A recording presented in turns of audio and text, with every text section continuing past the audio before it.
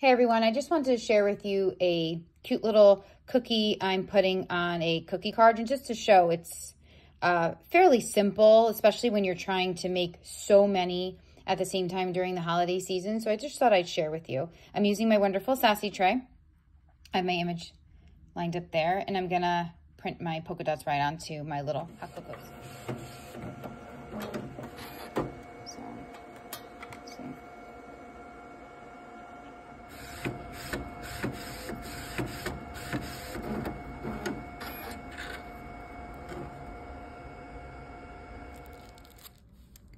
I'm just taking my icing. I usually, I'll let it kind of sit a bit so I can kind of give it like a layered whipped cream look, but that's just how I like to do it. But just for show, I'll do it really quick just to give you guys the idea of what I did. And then I just took some sanding sugar. I'm gonna take my Royal Icing Transfer that I made using my Royal Transfer tray.